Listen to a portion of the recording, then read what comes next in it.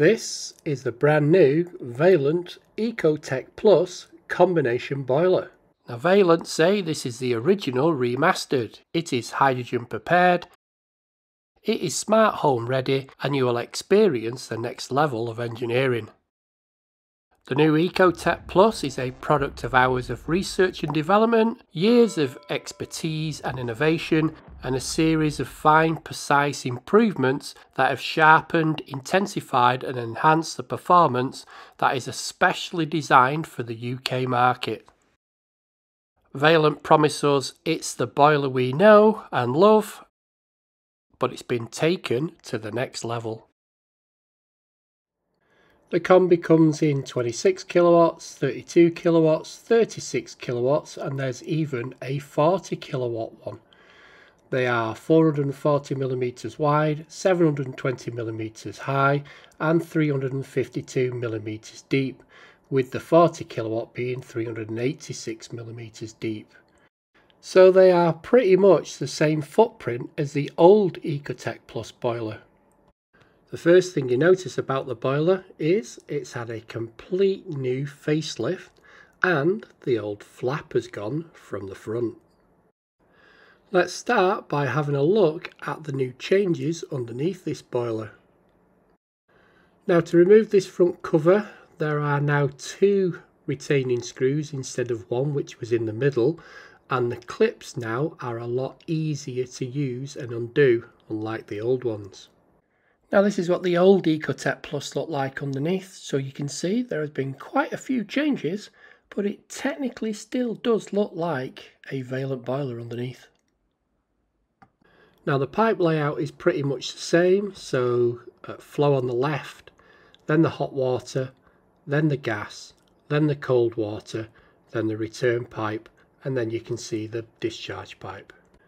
Underneath you can see 2 black circles which are securing pegs for the new controls. There is also a plug socket for these controls.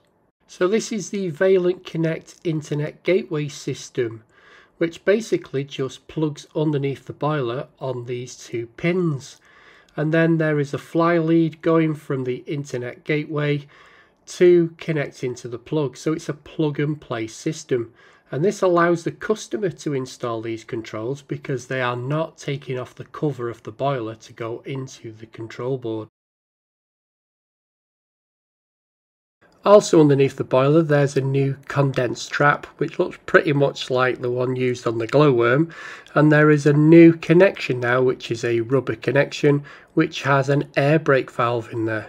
Now something installers have been asking Vaillant for a long time is a test point on the gas isolation valve, because it's always been a pain trying to get the test point on the gas valve. Also the gas valve itself now is virtually full bore.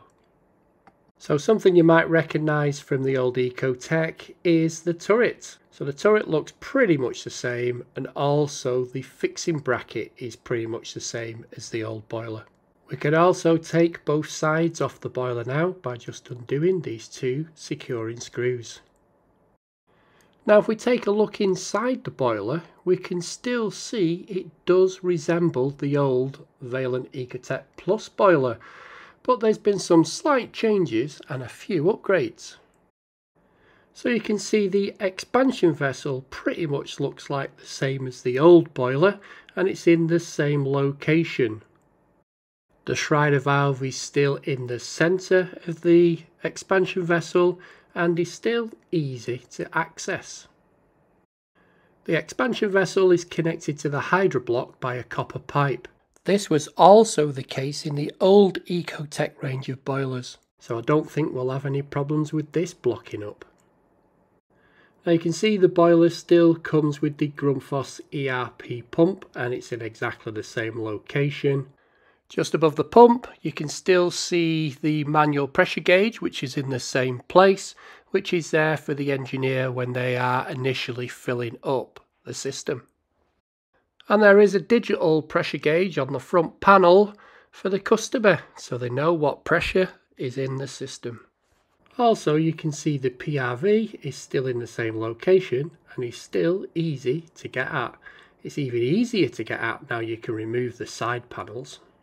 Now you can see the pipe layout leading to the composite hydroblock is completely different now, and the gas pipe leading to the flexi is now made of copper and is slightly off the bottom of the boiler now, so hopefully if anything happens we don't have any problems with the gas connection rotting. Another quite significant change is a diverter valve. So it looks like the same diverter valve, but they've put it on a angle looking upwards now instead of horizontal. Hopefully we won't have any dirty heating system water coming through the spindle. We can also see the flexible stainless steel gas pipe going from the copper pipe to the gas valve looks slightly bigger than the old boiler.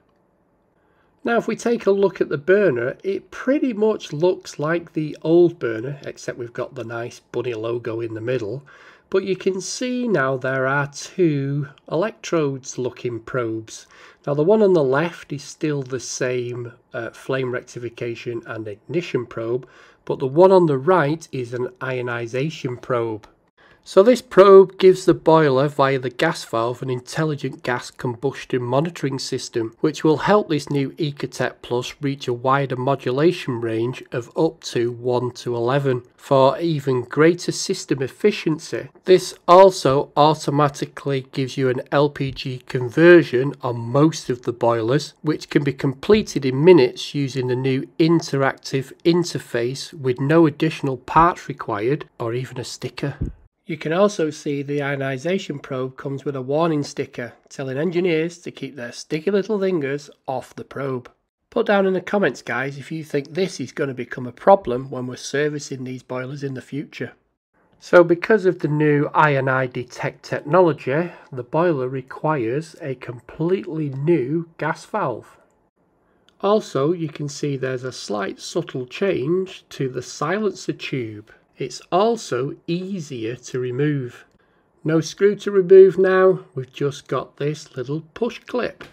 So all you do now is push down the clip, then pull forward the tube, and then like the old one, you just waggle it off. As you can see, the flow and return sensors are still in the same place, and they're also still colour coded red for flow, blue for return, and the low pressure sensor is still here at the top. But this time they say they've put a filter in there, so hopefully that doesn't still keep getting blocked up with dirty system water.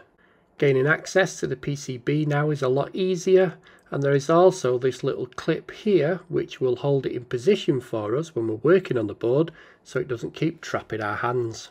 The board has also had a bit of an upgrade. We've now not got eBus, we've now got Limbus, which enables more intelligent and accurate reading of the flow rate and pressure differential via the internal pump for improved performance. All the old Vaillant controls will still work on this boiler, and we've still got the 240 volt RT and the 24 volt RT switch connections for third-party controls. But why would you want to install third-party controls on this boiler? I am a big believer of using the manufacturer's controls for the boilers because it makes them far more efficient and you get the most bang for your buck. I think the most striking and the best changes of this boiler is this new interactive semi-touch interface, which allows for effortless first time installation and setup with guided commissioning and setup wizard and easy to follow navigation. You can see this new interface pretty much takes its inspiration and mirrors the Vaillant Sense Home VRT wireless thermostats. So you can see on the display it says Limp Home mode. Now what this is basically it allows the boiler to still continue to run if there's a fault that isn't dangerous or isn't going to cause any problems to the boiler. So it gives the customer time to ring an engineer when there is a slight fault on the boiler. Now you can see the screen is showing the current flow temperature of 50 degrees. So if we press this menu button here and then press the radiator button, we can now use this slide to change the temperatures. We then press the tick to accept it, and it's now set up for the higher temperature. If we want to do the hot water, we press the hot water button, and then we can do the slide again and press the tick.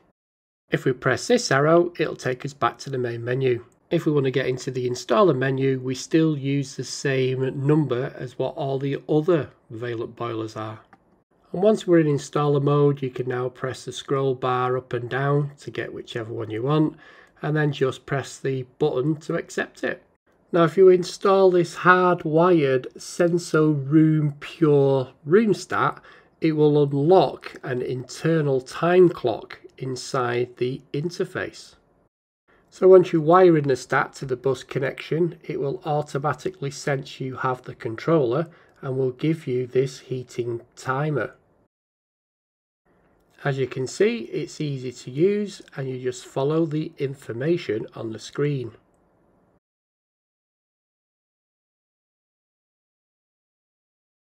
And if you have a vulnerable customer, you can go into the time planner and then you can set it up for them, asking what time do they want it coming on and what time do they want it going off. There's loads of great functions on this and it's great to play with it. Putting this boiler in chimney sweep mode is easy. Press and hold this button till the menu comes up. Then scroll down until you find maximum hot water output and press the tick. And if you want to go into minimum, press this back arrow. It'll now load up. You then scroll back down to your 5 minimum and press the tick and away it goes. So that's my quick guided tour on the new Vaillant ecotec Plus combination boiler. Put down in the comments guys and tell me what you think of it.